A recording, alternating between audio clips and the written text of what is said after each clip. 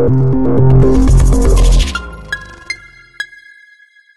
husband and wife Chris Pratt and Anna Faris are set to star in a new comedy together titled Vacation Friends. Hot Tub Time Machine director Steve Pink is at the helm, and the film is described as What About Bob, with their crazy duo as the Bob-esque character. Maud, buy or sell the sounds of Vacation Friends? Can I buy Chris Pratt and sell his wife? Aww. Is that bad? I'm such a Chris Pratt fan at the moment. I think he's gone from strength to strength, and the new Galaxy of the Guardians of the Galaxy trailer, I'm just like, boom, sold. But I think Anna Faris, I mean, I love her in Cloudy with a Chance of Meatballs because you can't see her go the whole time, which is what she made her career on. Oh, it's too early to say these horrible things. Silas, what do you think? I could never say anything mean about Anna Faris. She's great. I'm not somebody that gets very into Hollywood couples, but it seems like the two of them are amazing together. I'm excited to see them work together. I love What About Bob. I'd buy it.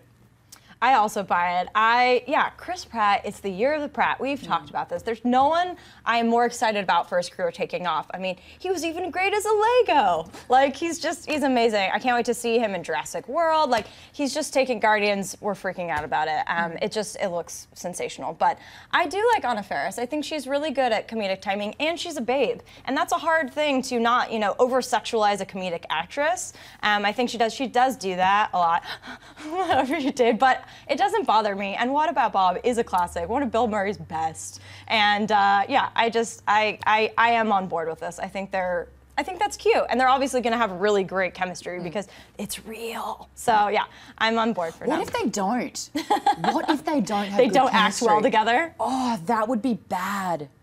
Now I'm scared. I actually really like the idea that they're playing the annoying couple.